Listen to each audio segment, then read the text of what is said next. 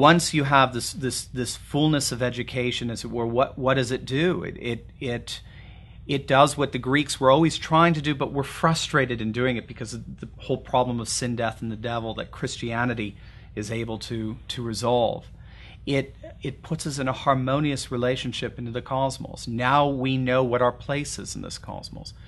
There's incredible humble feeling, a humble orientation towards our God.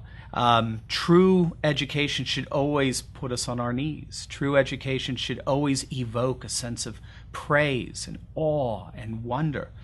Jonathan Edwards, in his work, The End for Which God Created the World, pointed out that heaven is not static. It's not like we just go off and hang out on a cloud for a while.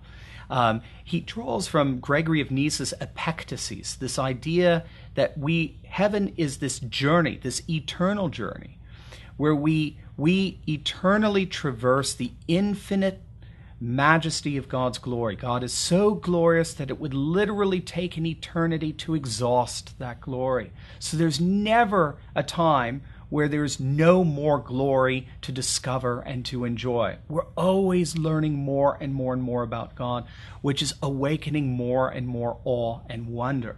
And I like to think that classical Christian education is beginning that journey. It's beginning that infinite, eternal journey of traversing God's beauty and majesty, where we begin to discover his glory now, but this is nothing. As Lewis would say at the last book of the Narnia series, this is but the title page of the grand story to come.